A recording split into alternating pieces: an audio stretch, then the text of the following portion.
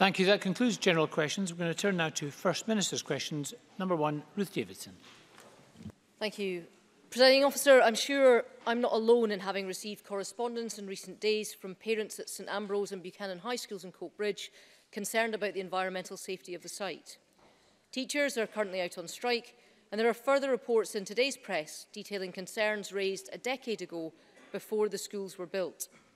I'd like to examine some of the practical issues with the First Minister today. Will the Scottish Government confirm that its review will be wide enough in scope to examine all the evidence that is coming to light from the time the school building was planned right through to the present day? First Minister. Thank Ruth Davidson for raising this issue, and Presiding Officer, if I may take a bit of time to address some of the serious concerns that have been raised. I fully understand the concerns of parents, staff and pupils at the school, and I am determined, as the Government is determined, to do everything necessary to allay those concerns, address any issues and re-establish confidence. That is why we have established the expert review team to carry out a thorough independent investigation, and the answer to Ruth Davidson's question is yes, it will have the ability to look into any relevant matter. The review team visited the school yesterday. It will conclude its work before the end of the summer holidays. It will be for the review team to consider what further tests of pupils, staff and indeed the site itself are required.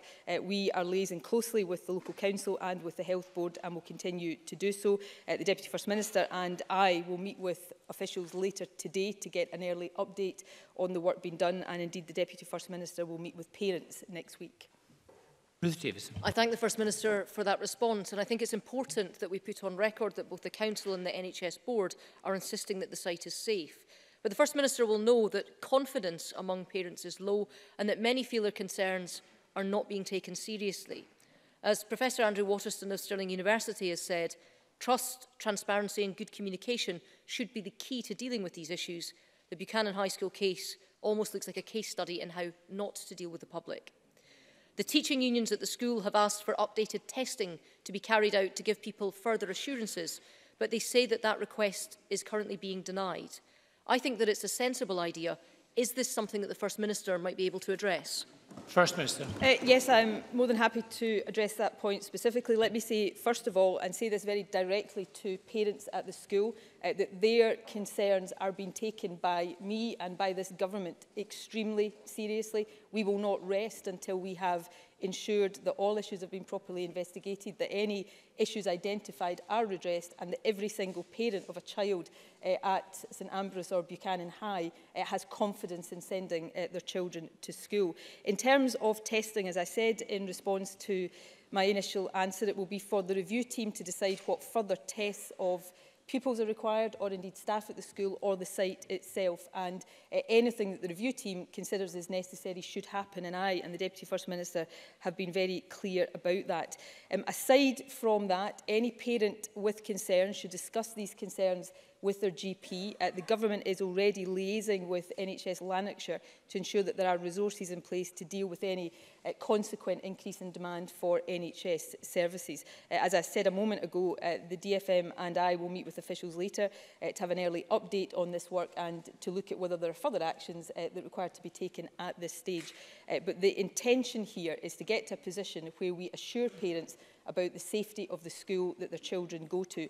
Finally, just to reiterate a point that Ruth Davidson rightly made, it is the view of the NHS Board and the local authority that the school is safe for pupils to attend, but it's not enough, I think, for us to say that. We have a duty to convince and to assure parents of that, and that is what we are determined to do.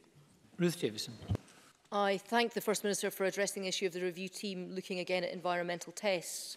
Another way of restoring trust is to give parents clear assurances that their children have not been affected in any way. But parents have been telling us that they're finding it difficult to get any medical tests carried out, and in some cases are paying privately to put their minds at rest. Can the First Minister and the Health Secretary look into this matter to see if parents are able to access tests that might reassure them that their children are well and that the school is indeed safe? First Minister.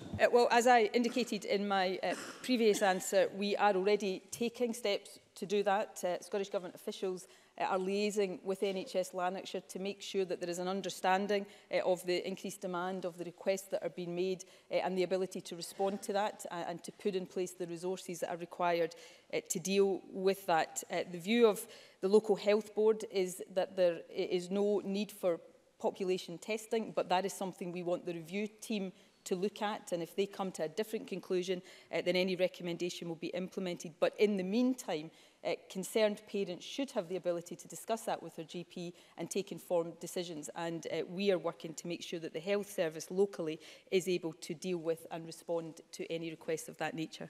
And Ruth Davidson. I had been asked to raise this today because trust between parents and staff at the school and the local government and health authorities is breaking down. And I very much hope that the assurances given by the First Minister today will seek to restore that trust.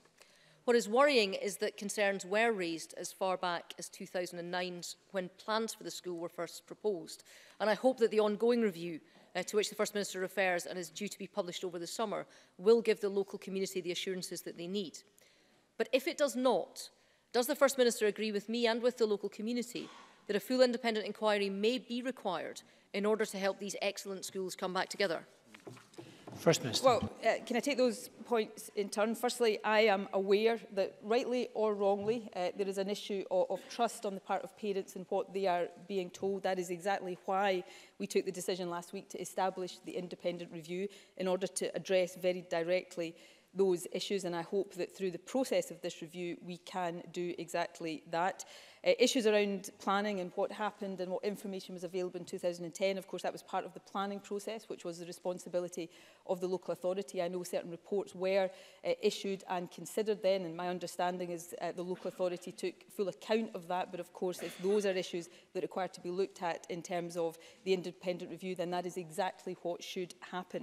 And in terms of the last part of the question, I would say right now I want to make sure that the independent review process we set up last week does what we want it to do. It gets to the heart of any issues and reassures parents. I'm not going to rule anything out beyond that. I said at the outset that we will not rest until we have got to the heart of these issues, addressed any concerns, allayed the concerns of parents and re-established confidence, and we will do whatever it takes to do that. I hope that can be done through this independent review, and I hope all members will support it as it gets on with its work in the weeks ahead. Thank you. Question number 2, Richard Leonard. Presiding Officer, in 2013, the First Minister said, "We set up the Scottish Welfare Fund to ensure that we are doing everything we can for the most vulnerable across Scotland." Everything we can. Can the First Minister tell us how much is in the Scottish Welfare Fund this year compared to 2013 when it was first launched? First Minister.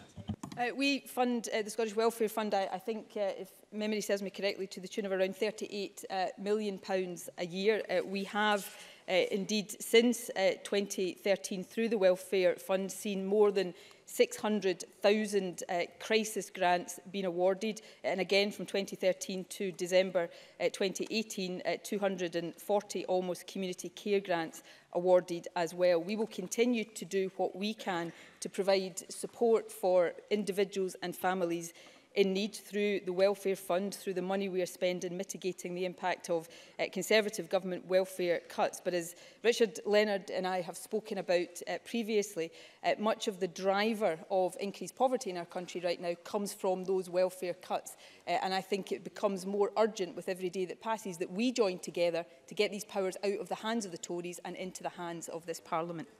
Richard Leonard. Presiding Officer, the answer to the question I asked is not a penny more. It was £33 million in 2013. It's £33 million today. And don't just take my word for it.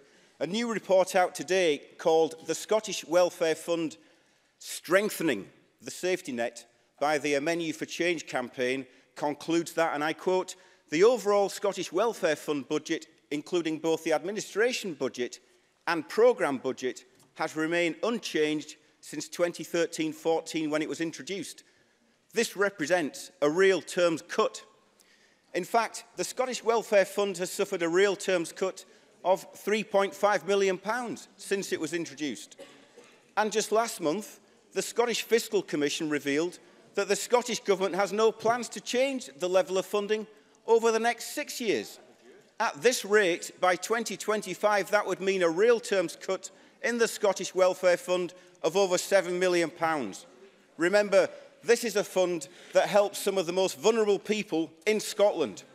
So at a time of rising poverty, what is the First Minister's justification for year-on-year cuts to the Scottish Welfare Fund? First Minister. Well, of course, in the period in advance of us setting the budget for the year that we're now in, Richard Leonard and the Scottish Labour Party did not raise the issue of the Scottish Welfare Fund with the Finance Secretary on even one single occasion. In fact, the only submission that was made to the Finance Secretary was from Alec Rowley. To his credit, he made a submission and he suggested that we had an across-the-board cut in budgets of 3% in order to protect local government services. We have protected the Welfare Fund in the face of cuts to our budget from the Scottish Government. In addition to the Welfare Fund, we are investing £125 million in this year to mitigate welfare cuts coming at it from the Tories. We're investing £350 million in our council tax reduction scheme, £64 million in discretionary housing payments to mitigate the bedroom tax imposed on us by the Tories, an additional £2 million in our Fair Food Fund, £1.5 million in our financial health check service, and a whole range of other initiatives, including the Best Start grant, to help families in poverty. We will continue to do that because that is our obligation. But the sooner this Parliament is able to attack poverty at source and take the reasons that are causing the increase in poverty out of the hands of Westminster and into the hands of this Parliament, the better. And the sooner Richard Leonard supports that, the better for families all over our country. Richard Leonard. The First Minister is defending her government's decision to freeze this fund over which they have got responsibility. And don't just listen to me. Oxfam, the Poverty Alliance, the Child Poverty Action Group all recommend today increasing the fund. And whilst the government has reformed the formula, it does not address what this report today calls fundamental under-resourcing. In fact, it's so fundamentally under-resourced that local authorities do not even advertise the fund for fear of being unable to cope with demand. This is the fund which hands out crisis grants to families in emergency situations. So, First Minister, will you do everything that you can? Will you listen to this report? Will you provide additional lifeline support? Will you, at the very least, and finally, increase in real terms the Scottish Welfare Fund provision? First Minister. Well, we have protected the Scottish Welfare Fund in the face of cuts to our budget from the Conservatives. I stand to be corrected if I'm getting this wrong, but I'm not even sure Labour in Wales have a national welfare fund.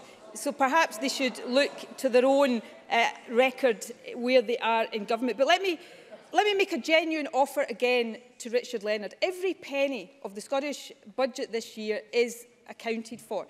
So if Richard Leonard wants us to give more money to the Scottish Welfare Fund this year, then if later today or tomorrow or even next week he wants to bring to me proposals about where we take that money from within the already allocated Scottish budget, I will listen to that and I am prepared to have that discussion. But we never hear that from Richard Leonard, and that is the problem. So we will continue to protect the poorest. Next week, of course, there will be a statement setting out our plans on the income supplement, which I look forward to setting out to this Parliament.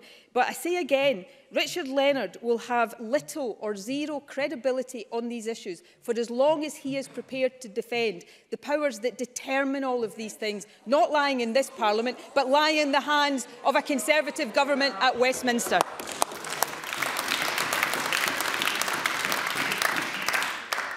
Thank you. We've got a number of constituency supplementary, or interest in asking constituency supplementaries. The first is from Claire Adamson, to be followed by David Stewart. Claire Adamson. Thank you, Presiding Officer. First Minister, you will be aware of the redundancies announced at Liberty Steel DL Works in my Motherwell Wishaw constituency. Our thoughts are with the 18 workers affected and their families. Can the First Minister outline what support can be given to those facing redundancy? And does she also share my disappointment in the UK government, who have failed to listen and failed to act to support the steel industry in the UK? First Minister. Well, can I thank Claire Adamson for raising this issue, which is of huge importance in her constituency. It is, of course, concerning that Liberty Steel has made redundancies at the DL plate mill as Brexit uncertainty impacts on their orders. This, of course, will be an anxious time for employees, and the Scottish Government has offered support to those facing redundancy through our PACE initiative. As our actions show, and I think Claire Adamson is right to say they stand in stark contrast to the inaction of the Tory government when it comes to the steel industry, this government is committed to a sustainable future for the steel sector and to helping the industry to compete in global markets. Going forward, the firm has said that it does have confidence in the underlying health of the plant and hopes to begin recruitment again when the market improves, and the government will do everything it can to support them in that endeavour. David Stewart, to be followed by Richard Lyle. David Stewart. Thank you, Presiding Officer. The First Minister will be well aware of an alleged data breach by NHS Highland, which exposed confidential names and email addresses of 37 people living with HIV. Whilst I welcome the apology by the Board, does the First Minister share my view that confidentiality is a core principle of the NHS, and the decision to disclose HIV status is a matter for individuals themselves and theirs alone? First Minister. I do agree very strongly with that, and would agree strongly with the sentiments behind Dave Stewart's question. The safety of patient data is of the utmost importance, and as required, this incident has been reported to the Information Commissioner. That happened within 24 hours. NHS Highland has taken steps rightly to apologise to patients and to respond directly and speedily to any concerns raised. A formal internal review of the incident is being conducted to understand any failings, and clearly there have been failings, and to consider any steps to make sure that this does not happen in the future. Richard Lyle, to be followed by Liam Kerr. Thank you, Presiding Officer. First Minister, it's recently been reported that an official has received a substantial redundancy payment of between £400,000 and £800,000 to leave North Lanarkshire Council. Can I therefore ask the First Minister's view on this matter, since this Labour authority continually suggests that it does not receive enough funding from her government, and what can be done, if anything, to stop these excessive payments being paid to local authority officials to leave their post early? First Minister. Well, I understand that Audit Scotland have said they are aware of this payment and they will be looking at it as part of their annual audit work. I think this is only proper given the apparent scale of the settlement, and I think it is understandable that questions are being raised by Richard Lyle and by others. While the Scottish Government has no direct role in this matter, I'm very clear there is a duty on all bodies to ensure that public money is spent appropriately and to be able to justify the decisions they take. While Audit Scotland will be looking at the matter, I'm sure that the Accounts Commission will also be giving it consideration. Liam Kerr, to be followed by James Kelly. Thank you, Presiding Officer.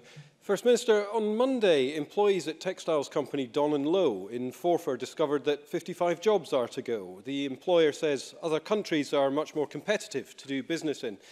This has been a real shock to the community, so what is the Scottish Government's response to this, and what will they do to support those affected? First Minister. Well, can I thank the member for raising this issue? Any job losses are deeply regrettable, and that is the case in the case of this company in Forfar as well. The Scottish Government, as we do in all situations like this, will first and foremost liaise with the company to see whether there is any action we can take to avert the need for redundancies. If that doesn't prove possible, our PACE initiative will work with affected employees to help them into alternative employment. I'm very happy to ask the Employment Secretary to write to the member to update on the actions we're taking in this particular case.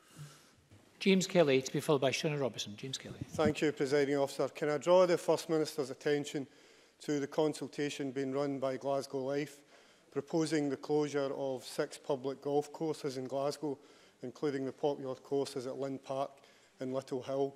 Given the success of the Commonwealth Games and the European Championships, and the legacy of increased sporting participation, it is indeed astonishing that the SNP Glasgow City Council is proposing the closure of these popular sporting facilities. Does the First Minister agree with me that the proposals should be ditched and replaced with a strategy to increase participation at golf courses and get more young and older people out onto the courses and enjoying this popular sport? First Minister.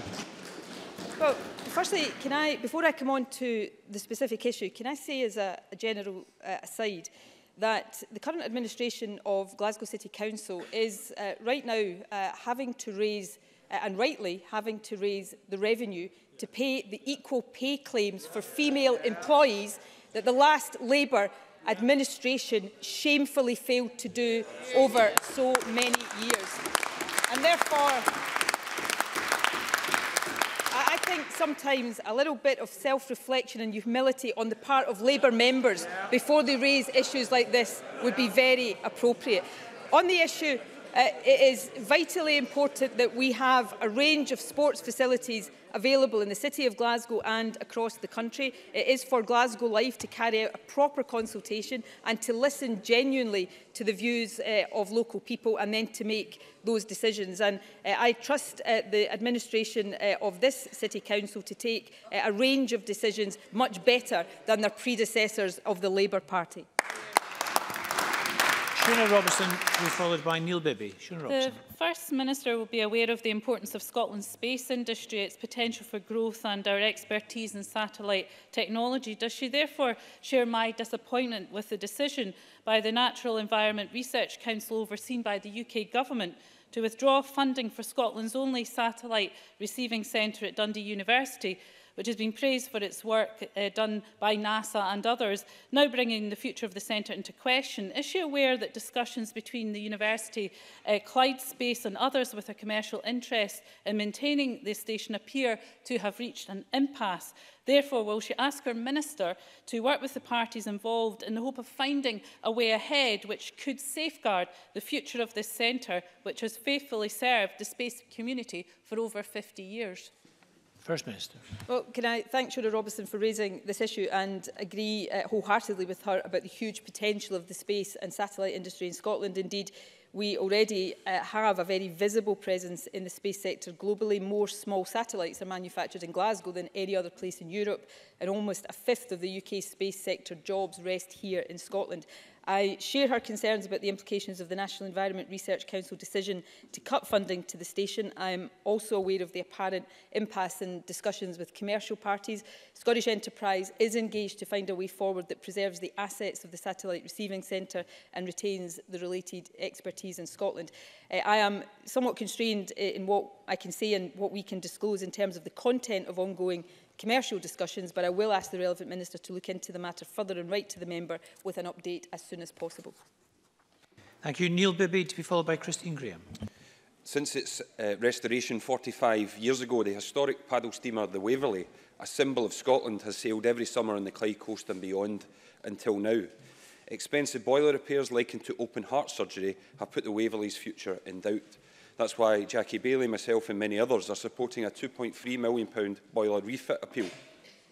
Given the need to preserve the last sea-going paddle steamer in the world, given the tourism that the Waverley brings to towns and villages across the West Coast, and given that next year is the Scottish Government's year of coasts and waters, can the First Minister assure us that government support is available to help with these repairs and save the Waverley? First Minister. Well, can I thank Neil Bibby for raising this issue. The Waverley, of course, is a tremendous asset and a great national treasure, and we should all want to see it preserved and continue for many years to come. I know there is a fundraising campaign underway, and I certainly undertake today that the Scottish Government will be happy to speak to those involved in that and to those involved in efforts to fix the Waverley, to see to make sure that the Government is doing everything we can to support their efforts, and the relevant Minister would be very happy to write to the member to update on progress in due course. Thank you. And Christine Graham. Thank you, Presiding Officer. First Minister, NHS Borders, even with a £10.1 million bailout from the Scottish Government with another anticipated, is making cuts. The gynaecological ward is already closed and the switchboard covering 20 wards, pharmacy and so on, is on a so-called hit list. Calls possibly being processed from Edinburgh. And I can see the foresee the possibility of serious concerns for healthcare in the Borders General Hospital if this were to happen, with the lack of local knowledge and so on. Now, the Health Secretary is well aware of the issues arising from the board's failures, which led to those bailouts. But can I ask if there's more that can be done? First Minister. The Health Secretary will continue to work with the board to make sure that these issues are being addressed. This year, the Government is investing in excess of £207 million in NHS borders. The medium-term financial framework for health and social care sets out the approach that we are taking, both to further increase investment and deliver sustainable services across the country. The Health Secretary, as I said, will engage with borders to reiterate our expectation that within the 3-year flexibility to open to them, they work towards a sustainable financial position, but also ensuring that there is no detrimental impact on the quality and safety of patient care. And I know the Health Secretary would be happy to discuss the matter further with Christine Graham. Thank you. Question number 3, Willie Rennie. In 2014, after months of refusal, Alex Salmond eventually agreed to introduce free nursery education for 2-year-olds in poverty. 5 years later, only 1/3 of those children are getting this foundation. Why is this First Minister failing these children? First Minister. Well, I don't accept that. There is the availability of childcare across Scotland for vulnerable 2-year-olds, in addition, of course, to the provision for 3- and 4-year-olds. And we continue to encourage parents who want to make use of that to do so. And our job is to make sure that provision is there. Of course, as well as doing that, we are currently working with local authorities and investing significant sums of money in local authorities to transform childcare to double the provision that's currently available by the end of this Parliament. So this is one of the big success stories of this Parliament, and it's one that we should both be proud of and continue to work to build upon, as this government is determined to do. That is simply not good enough. This is supposed to be the government's most transformative infrastructure project. But there's a new report this morning by the charity Save the Children. They are not impressed. In page after page of evidence, they say that these children are missing out and that this could jeopardise closing the poverty-related attainment gap. In England, 70% of 2-year-olds in poverty are receiving free nursery education. That's double the rate in Scotland. It's unbelievable. The Conservative government is able to reach more children in poverty than the SNP. It's been 5 years. Does the First Minister not think she should have made more progress by now? First Minister. Well, it's good to see Willie Rennie back to his usual role of defending a Conservative government. This government is doing significantly more in expanding early years education and childcare than the government south of the border, and that will continue to be the case. We will look carefully at the Save the Children report, and of course we will continue to work with them and other organisations to make sure that the rollout of the expanded hours goes effectively. There is a higher target for 2-year-olds as part of the expansion, but we will continue to work with local authorities to make sure that for 2-year-olds, for 3-year-olds and for 4-year-olds, Scotland will be leading the way of any part of the UK when it comes to giving our children the very best start in life. With some further supplementaries, the first from Jamie Green. Thank you, Presiding Officer. Given that yesterday the SNP voted against exempting police officers, care assistants, volunteers, firefighters, shift workers and those on low incomes from having to pay a workplace parking levy, does the First Minister still agree with her party colleagues who call this a progressive tax on the elite? First Minister. Well, we're giving councils a discretionary power. That's the empowerment of local councils that the Tories used to demand of us. No council has to use that power. Councils that do decide to use that power will require to do a full consultation. Part of that consultation will be to look at the exemptions they apply in their local areas.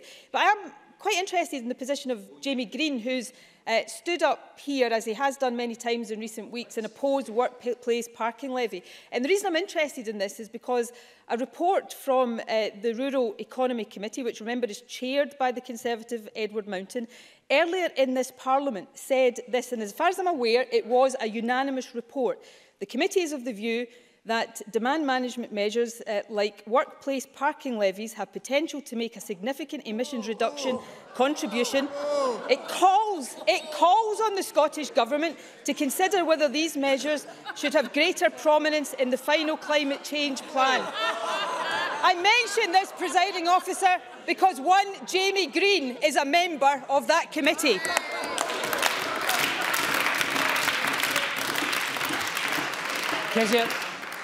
Kezia Dugdale to be followed by Gillian Martin. Kezia Dugdale. First Minister, despite the limited progress which has been made, this country still has a care system where over 60% of our children do not attain even one National 5 qualification, where care-experienced young people are around 10 times less likely to go on to higher education, and where, in every age group and at every level, they are behind their peers in literacy and in numeracy. These statistics embarrass me. They should embarrass Scotland. If they embarrass the First Minister, what is she going to do about it? First Minister. Well, I'm grateful to Kezia Dugdale for raising this issue. It's an issue very close to my heart. I have made very clear that I consider it not just a political commitment, but a personal commitment to improve the outcomes of young people who grow up in care. I attended the Who Cares Scotland event on Friday of last week to talk to them about the actions that they think we should be taking now while the independent care review is underway, and I gave a commitment to them that we would do exactly that. We've already taken action, for example, the care experienced bursary, and we will continue to do exactly that. The outcomes are not good enough, not just here in terms of school qualifications, but university access and a whole range of other indicators. So there is work to do, and it's an issue I and the government take incredibly seriously. But I would say to Kezia Dugdale, and I know she will recognise this, that while there is a gap, as she has described there, the recent statistics show that gap is now closing, and the responsibility for us is to make sure that we continue to do the work to close that gap even further, and ultimately, as soon as we can, to completely eradicate that gap, and that is what we are very focused on achieving. Thank you. Gillian Martin to be followed by Murdo Fraser. Gillian Martin. Thank you, Presiding Officer. The First Minister will share the heartbreak of many in this chamber who watched last night's Scotland match. But my goodness, our women's team have done us proud at our first World Cup in 21 years. Will the First Minister join me in congratulating them for this fantastic achievement, and will she also set out how we can build on this success, raise the profile of the women's game in Scotland and get more girls into sport? First Minister. Well, everyone who watched the match last night will have experienced the rollercoaster emotions and the heartbreak of the final result. But in recent weeks, we've also watched a young, talented national team take us to our first World Cup in 21 years, entertain us with some brilliant football, score 5 great goals, and most importantly of all, we've seen them inspire the country and inspire the next generation of wee girls and wee boys who dream of pulling on the Scotland shirt. We'll do everything we can to support further development of the women's game. I spoke to Shelley Kerr just a wee while ago and said to her what I'll say publicly to the Chamber and to the team directly now, and I'm sure I say it on behalf of all of us. They are feeling very, very sore this morning, but to all of them, you should be very, very proud of your achievements. You have done Scotland proud, and you will be back stronger than ever in the future.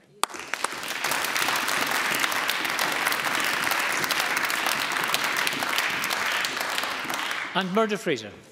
Thank you, Presiding Officer. Yesterday, the banking group CYBG announced it would be dropping the Clydesdale Bank brand after 175 years. Does the First Minister share my concern about the loss of this historic and iconic Scottish brand? And while CYBG are saying they intend to continue issuing Clydesdale Bank notes despite the rebrand, is she as worried as I am that this important part of Scottish banking heritage could well be under threat in the longer term? First Minister. Well, this obviously is not a decision for the Scottish Government, it is a decision for CYBG. I think all of us want to see important Scottish brands preserved, and I hope that the Clydesdale Bank will give thought to that as they make the changes that they've announced in terms of the Clydesdale Bank banknotes. The branding there can continue for the future as well. So we will continue, as we do with all banks, all companies, to discuss these issues with them, raise any concerns we've got and support them as much as we can as they take the decisions they consider to be right for their own business interests. Thank you. Question number 4, Ruth Maguire. Presiding Officer, to ask the First Minister how the Scottish Government is marking Refugee Week. First Minister. The Scottish Government is delighted to support Refugee Festival Scotland, which begins today on World Refugee Day. The Community Secretary will be visiting an exhibition in Glasgow designed and produced by refugees and hearing from those involved in the festival. The festival is coordinated by the Scottish Refugee Council and provides an opportunity for refugees to tell their stories and for us to recognise their courage, strength and resilience. And it gives us the opportunity to recognise the contribution refugees and asylum seekers from all over the world make to life here in Scotland. Of course, we've also got to remember that refugees have sought sanctuary from war, terrorism and torture, and I'm proud that they are welcomed here and can begin to rebuild their lives. So I would like to thank all those involved in supporting refugees across our country. And Ruth Maguire. Thank the First Minister for that answer. People in Scotland should feel proud that we've lived up to our global responsibility to find homes for thousands of refugees. However, because of the callous Tory government, we still have lock change evictions by Circle, children and pregnant women behind barbed wire at Dungavel, and a hostile environment which persecutes instead of protects vulnerable people. In a few weeks, we'll have a new Prime Minister. What should their priority be when it comes to fixing this broken system? First Minister. Well, of course, the policies and the implications of those policies that Ruth Maguire has just narrated to the Chamber should shame the Conservative government at Westminster, and I hope that a new Prime Minister will think again fundamentally and very, very quickly. I would certainly call on the incoming Prime Minister to immediately overhaul the current failed asylum system. We urgently need a new process that is based on some very important and basic principles: fairness, dignity, respect for human rights, and one that doesn't leave people at risk of destitution or homelessness, with other public services then having to pick up the pieces. We need to see a 28-day time limit on immigration detention and a ban on detention of children and pregnant women. An action that could be taken today by the current Prime Minister and the current Home Secretary is to ensure that local authorities who voluntarily accept asylum dispersal are provided with adequate funding to support people to rebuild their lives and communities from the very first day of their arrival. Patrick Harvey. Thank you, Presiding Officer. The First Minister is right about those policy levers being at Westminster, but the responsibility to support people who are currently being failed in our communities lies with us as well. Hundreds of asylum seekers in Glasgow, while we celebrate the Refugee Festival, will be facing the threat of mass evictions and destitution. Does the First Minister agree that what they need now, in the coming weeks, is not just a restatement of the existing government commitment to provide with the City Council emergency accommodation? They need that emergency accommodation to be available, and they need it now. When will it be, and what can the First Minister tell us about the work that's ongoing? First Minister. Well, the Scottish Government will continue to work with Glasgow City Council or any other council in this situation to make sure that the support asylum seekers need is there, and that is an ongoing obligation and responsibility, and that includes, of course, access to accommodation. But the point I made a moment ago, and I know this is one that Patrick Harvey will agree with, but it is one that is essential, and it is essential that it is understood by the UK Government. Where local authorities voluntarily accept asylum dispersal, which we encourage local authorities to do, they must get from the UK Government the adequate funding they need to support those people. So let us absolutely live up to our responsibilities, but let us also continue to press the UK Government to live up to their responsibilities as well. Question number 5, Brian Whittle. Thank you, Presiding Officer. To ask the First Minister what action the Scottish Government is taking to ensure that cases of Lyme disease are diagnosed and treated as early as possible. First Minister. We are committed to raising awareness of Lyme disease and supporting those affected with what is a complex infection. We have a multidisciplinary expert group dedicated to Lyme disease, which is part of the Scottish Health Protection Network. The Chief Medical Officer wrote last week to all NHS Scotland health boards and GP practices to highlight the important role they play play, not only in the early diagnosis and management of Lyme disease cases, but also in promoting awareness of ticks and tick-borne infections amongst their patients. Brian Riddle. Can I thank the First Minister for that answer. In Petitions Committee, we have heard evidence from those with lived experience and on the chronic debilitating effects of the disease who say that their illnesses are not even being acknowledged. So, First Minister, what can the Scottish Government do for those patients who are bitten by a tick, infected with Lyme disease and multiple unidentified co-infections, miss their early treatment window because of that lack of recognition and develop the chronic disease? First Minister. Well, my initial answer set out what the Scottish Government is doing. Early awareness or awareness in order to aid prevention is vital here. That's why one of the focuses of the multidisciplinary group will be to look at that. Also making sure that clinicians, frontline clinicians have the information they need to diagnose and detect and therefore treat the illness. And of course, the letter that the Chief Medical Officer wrote last week was designed to raise that awareness and make sure that those working, particularly GPs across our health service, have the information and the awareness they need to ensure, firstly, prevention, but also early diagnosis and access to treatment of those affected. Thank you. Question number 6, Colin Smith. Thank you, Presiding Officer. To ask the First Minister whether she will provide an update on the Scottish Government's plans to sell Prestwick Airport. First Minister. Well, since the Scottish Government purchased Prestwick Airport, we've been very clear that our intention is to return the business to the private sector when the time is right. The team at Prestwick has continued to engage with potential buyers and investors to discuss proposals for developing the business under new ownership. Good progress continues to be made by the airport to increase revenue, deliver operating efficiencies and pursue opportunities for the future. In light of that progress, the airport has now placed an advert in the official journal of the European Union inviting expressions of interest. Any proposals submitted, of course, would be considered carefully before any decision was taken to divest our shareholding or any part of it. And in the weeks ahead, it is very important that we protect the integrity of that process. Colin Smith. Can I thank the First Minister for that answer? Given that there are over 300 direct jobs at Prestwick Airport and thousands more indirect jobs, all crucial to the Ayrshire economy, can the First Minister assure those workers that there will be no sale to any company that does not guarantee to secure and grow those jobs, and ensure that there will be full consultation with the trade unions before any sale goes ahead? And will she also give an assurance to the taxpayer that any sale will be subject to agreement that the £40 million plus that has been loaned to Prestwick Airport will be paid back in full by any new owner should one be found?